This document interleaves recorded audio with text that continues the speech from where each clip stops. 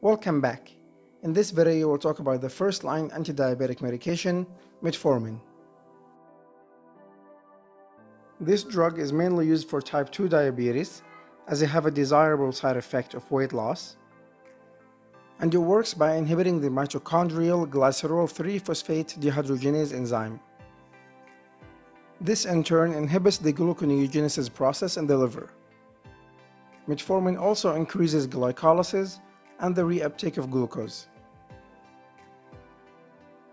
Normally, the lactate produced by the intestine is converted by the liver into glucose by gluconeogenesis.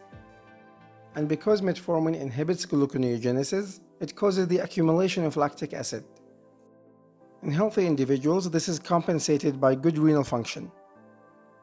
But if the renal function is compromised, such as the case of renal insufficiency, it will cause lactic acidosis, which can be fatal. So use metformin with caution in patients with renal insufficiency. And here's a small quiz for you. What is the cutoff point of GFR after which we stop using metformin?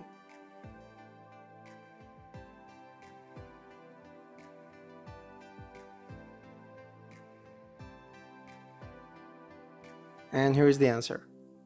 Alright guys, that's all I have. Thank you so much for watching, and hopefully this helps.